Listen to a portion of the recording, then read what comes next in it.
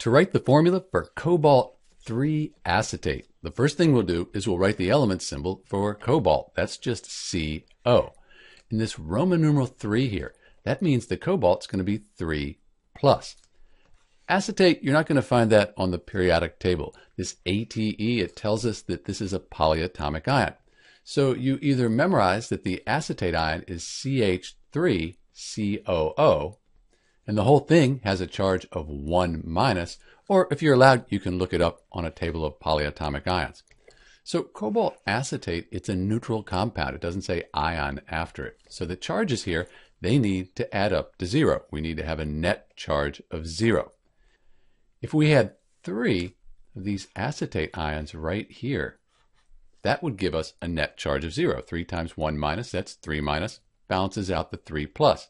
We would need to put the acetate ion in parentheses since we have 3 of them. So this is the formula for cobalt 3 acetate. Cobalt we know is 3 plus, so we need 3 of these acetate ions. Each one is 1 minus. This is Dr. B, and thanks for watching.